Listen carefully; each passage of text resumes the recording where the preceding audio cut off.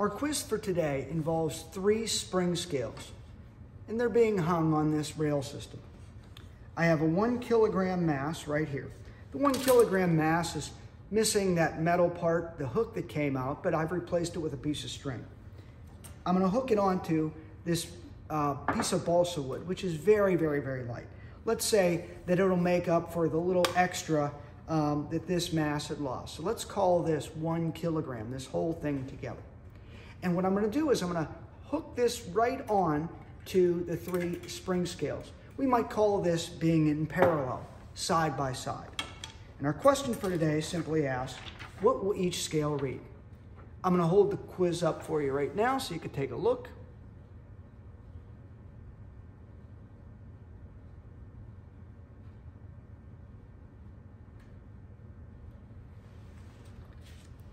As always, please mark your confidence and then put the reasoning behind whatever you're putting.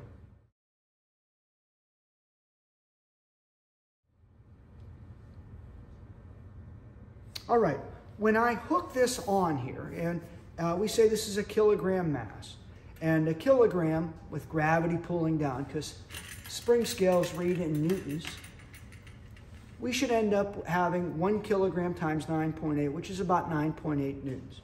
You can call it roughly about 10. The answer that we often get is that the scales will all read the same, and that makes a lot of sense. Imagine if we were each hanging on this bar system and holding something up. If a friend was also holding it and also this friend was helping, you would think that all of you together would be holding up that one thing. So each one of you would be holding up a third of the thing. So if we had about 10 newtons or 9.8 or something like that, you might expect that each spring scale would read about 3.3. And that is a wonderful way to think of this, theoretically. But in reality, let me show you what really happens. If I put this on like this, now you can see that this bar is going at an angle.